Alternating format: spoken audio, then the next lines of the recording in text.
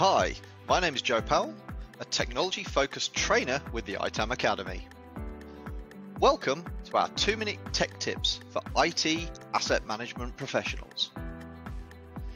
In this episode, we'll look at the ITAM Tools question of agent versus agentless and how this will impact your choice of an IT asset management toolset. When we say agents, we don't mean James Bond. What we mean is a piece of software that you install on your computers to collect information about the software present on them and how it is used. These agents return the collected raw inventory data to your IT asset management toolset, where it is normally processed against a software recognition library to give you friendly names for the applications that have been found.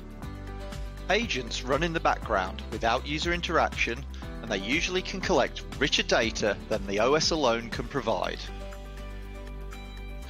With agentless scanning, nothing is installed on your computers, and the toolsets rely on inbuilt methods of data collection to find the information they need to report back to your toolsets.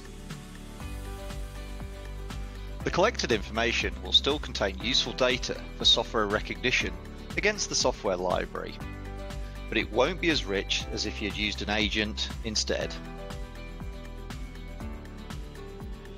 So, agentless scanning gets you quick data and finds those assets you may not know you had, but agents are needed to get the best quality data into your tools.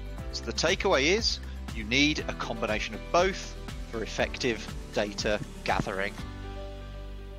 Thanks for watching, and tune in next time for more 2-minute tech tips from the ITAM Academy.